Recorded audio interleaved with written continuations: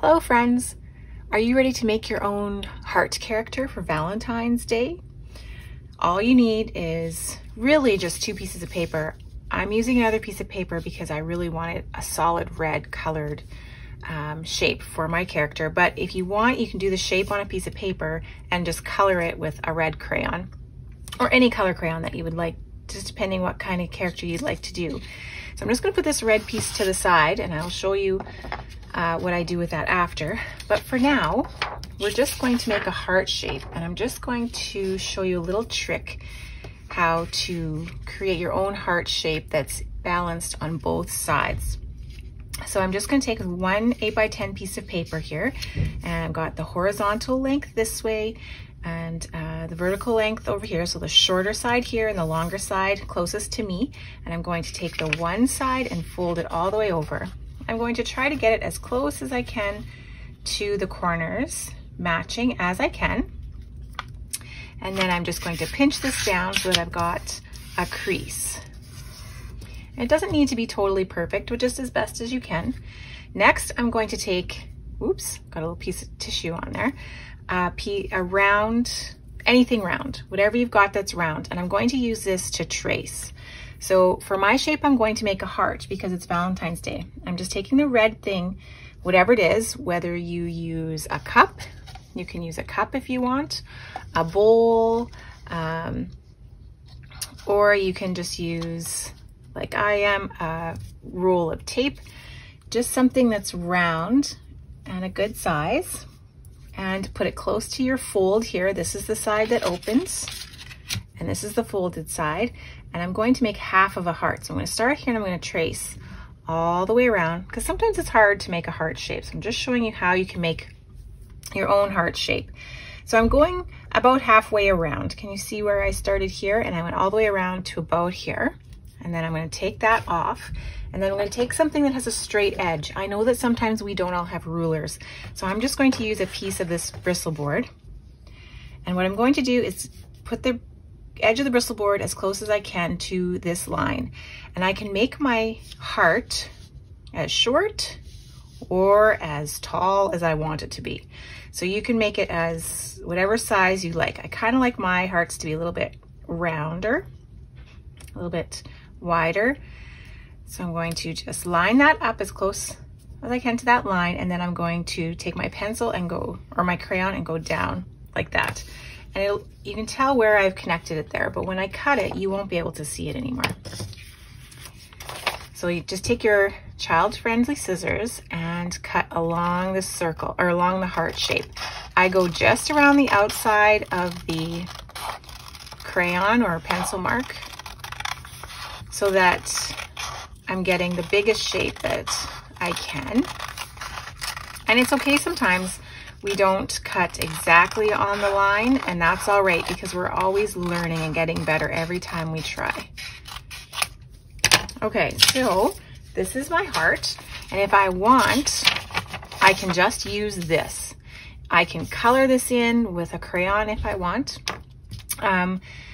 or leave it white or whatever color paper that you have, but I don't want the fold in my character. So I'm going to use a piece of Bristol board, and you can use any kind of paper you want. If you wanted to have a heart shape but without the fold, you could just grab another piece of paper like that, the white piece of paper, and use it to color on. And I'm using this side because I already have some crayon here. So when I trace this, I'm going to leave crayon marks on the paper a little bit. So then this side will still be clean if I want to use it for another project. So I'm just going to go as close as I can to the corners because I like to save paper. And I'm going to take my crayon again, and I'm just going to start at the point and then go all the way around, tracing my template. So what we did with this was make a template that we can use anytime. We can save it or we can use it as our character. Whoop, I went a little bit onto the paper there. Just go all the way around. And then I can save this for later, for another project or for another craft if I want to color. So I'm going to start at one of the closest edges. And this time I am going to try to cut inside the crayon mark so that I don't have any on my craft, just in case I want to use both sides, because sometimes we might have it in a window or hang it from a ceiling where it's spinning when the air blows. So then you want both sides to look nice. So I'm just going to cut along the inside of the tracing that we did.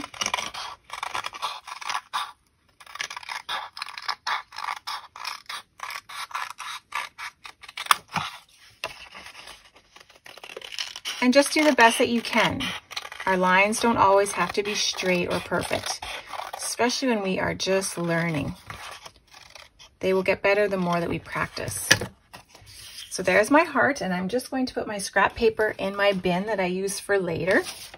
And I'm just going to put the heart over here for just 1 second. Next, I'm going to show you how to make arms and legs. So you have a choice. You can make short legs, or you can make long legs. And I think I'm going to make long legs. So what I'm going to do to help make them all the same size is I'm going to fold it, and then I'm going to cut it.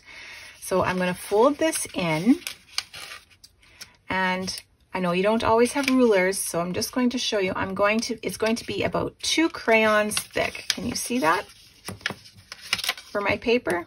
So I'm folding it in, and I'm just using my 2 crayons as a guideline. The thicker you make it, the stronger it will be, and the thinner you make it, the weaker it will be. So it might rip a little bit easier if you don't make this wide enough, but about 2 crayons wide. And then I'm just going to flip it over, and I'm going to fold where this flap is at the top, and then I'm going to fold it at the bottom here and go up. And I'm doing this because I don't have a ruler handy, and I want my lines, my arms and legs to be similar in size.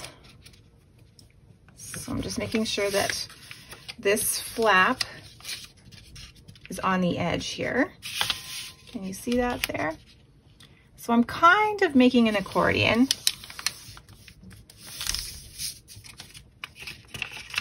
So I've got 1, 2, 3, I need 1 more.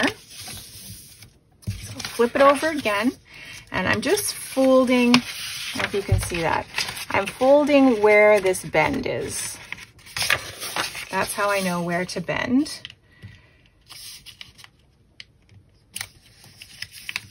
And I'll crease it 1 more time. And then while this is still folded like an accordion, I'm just gonna go along here and cut it off.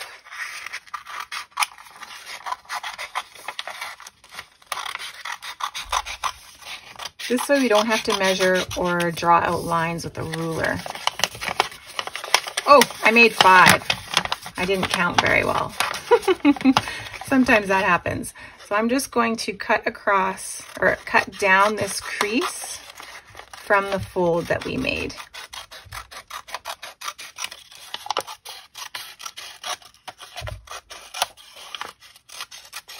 And it doesn't have to be straight. It will add character if they're a little bit off, and it's okay because we're just practicing, and we will get better the more we practice.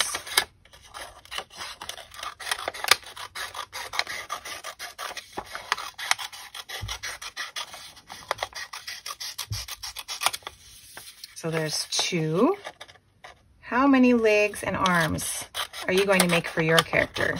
I made an assumption that you would just want 4, 2 arms and 2 legs, but you can make it as many arms and legs as you want. If you want it to look like a spider, you could have 8 legs, or you can have 3 arms and 3 legs, 2 legs and 4 arms, 5 arms and 2 legs, whatever you like. So I have an extra one. I do just want to have 4. So next what I'm going to do is I'm going to fold this like an accordion. So I'm just going to fold it up so that it kind of looks like a square. And I'm going to flip it over, and I'm going to fold it again.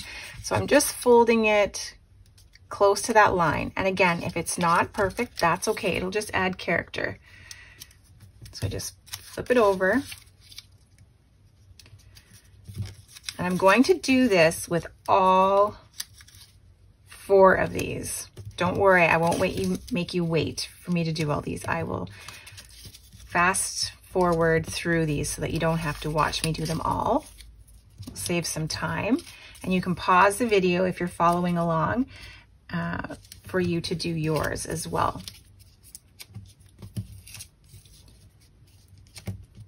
It's not quite a square there, but that's okay. Okay, so then I've kind of got an accordion look. And I want 4 of those. And you can do however many legs you want for your character and arms. Just keep pinching it as you go along. It takes a little bit of time. It's kind of fun. Okay. So now we've got 4. And you're going to take your heart and you're going to decide which is the front and which is the back. So you can pick whichever one. If you've got crayon on there from when you were tracing, make that piece your back. And then I'm going to take the glue and I'm going to stick it. I'm going to turn it around and stick it this way so that the arm sticks forward. This is his arm. So we want this bump sticking up. And if you do it the other way, that's okay too. Your character's arms and legs can go whichever direction you would like. So now I'm going to stick that on there. Oops. And then I'll get another one. And you can put your arms and legs wherever you want. Actually, let's see. Maybe I want them up here. Maybe that would be nicer. Let's give that a try. It's okay to change your mind too. I think it might be kind of fun up there. Oh, I'm knocking over everything right now.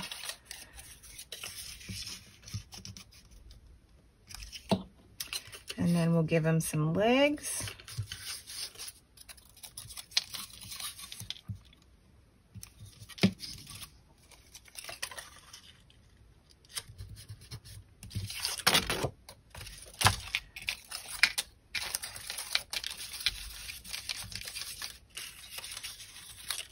Just squeeze those so that they've got some more bounce to them. And I have some googly eyes. If you don't have googly eyes, you can just draw your eyes on.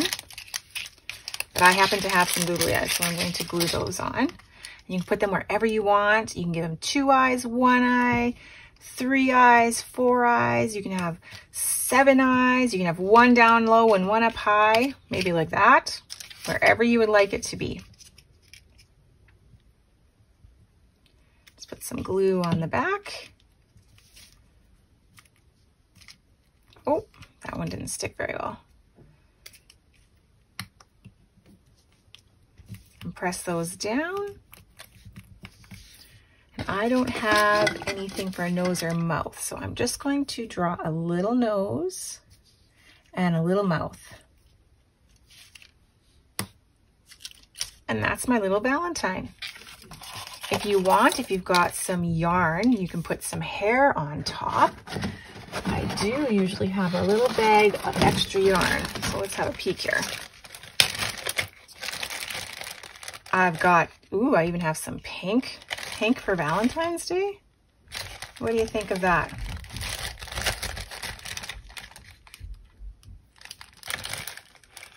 You can just do a couple pieces. I just keep my extra yarn from my crafts and my crochet projects, put them in a bag for this kind of reason.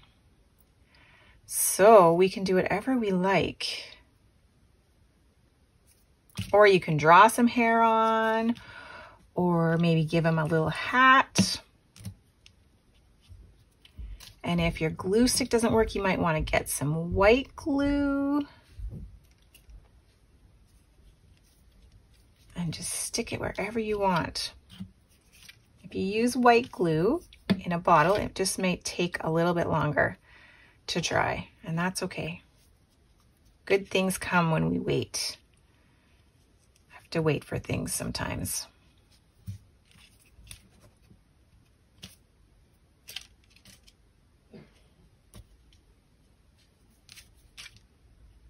What do you think of his hair?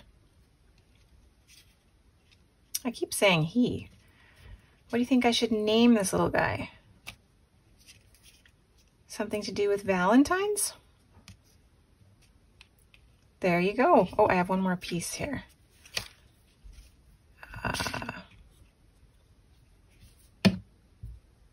There we go.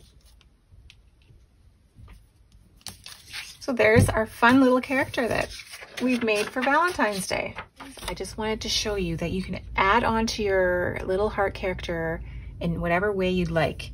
I cut out some little hearts. I made another little template here of a little tiny heart. And then I made some red hearts and I'm attaching them to the end of his feet and his arms. So I'm just putting some glue on the end there and then taking the heart and sticking it on there. Same with this one. Just take the last little square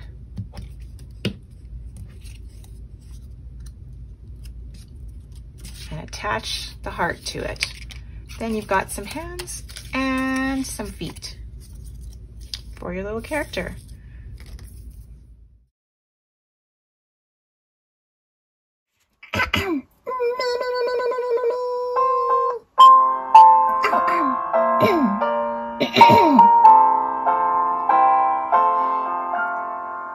Happy Valentine's Day to you. Happy Valentine's Day to you.